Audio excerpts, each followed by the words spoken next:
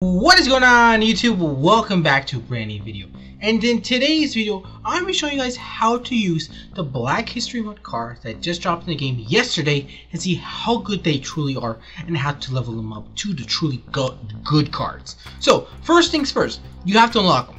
So how do you unlock them? You just have to do your Black History Month solos. They're pretty easy. It should take you about like 30 minutes to knock them out. The first section, the work done, you have to do about 6 solos, which are kind of annoying because some of them say you have to do spin moves, laterals, but everything else after that is just pretty simple solos. There's a couple of them that says you have to get hit sticks, which are kind of a bit annoying, but other than that, they're pretty simple challenges. You can knock them out probably like in 20 minutes, 15 minutes, maybe at 20 minutes, I would say. And then after you unlock the cards, you're going to have to put them into your lineup. Once they're added into your lineup, that's when you can start leveling them up to the big boy pieces, such as the Anquan Bolden, who's very simple. Just add them in your lineup and you just want to do some passing yards. So now once you get the cards, like I said, you need to add them into your lineup. So for an example, I'm looking for this 88 to this done card. I'm going to add him into my lineup, and all I need to do is get some rushing yards and a couple rushing touchdowns and win about 10 games. Very simple challenge to level them up. Once they're fully leveled up, that's when we're talking about something else, but we'll talk about that in a second right now. As you notice right now, this 88 version, nothing special about them, just there just to unlock the big boy piece.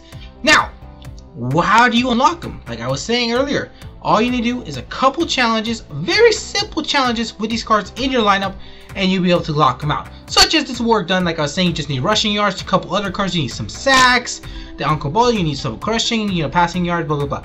In general, just do these challenges. They're very simple. I would say just put them in your lineup. So you go do your solos, go do your solo battles, whatever the hell you're going to be doing, and you'll be able to get these cards maxed up.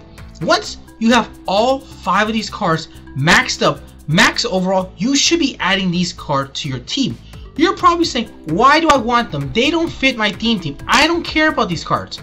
You should care about these cards because a lot of these cards are very juiced up. And I'm going to show you guys exactly who are the most juiced up cards and why you want them on your team.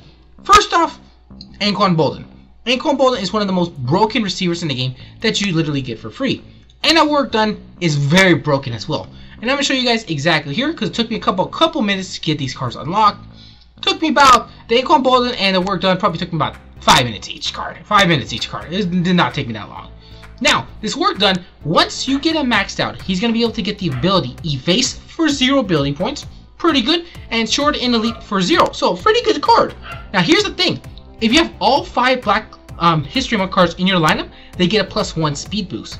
And the thing is that every single 5 of these cards get every single theme team. So theoretically, every single card is going to get +3 speed if you're running a theme team that's not Legends.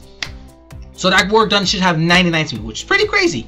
Now this Anquan Bolden, this dude has Short and Elite for 0, which is the best receiver ability in the game. And he's going to have 98 speed. 98 speed for a receiver that's free? You cannot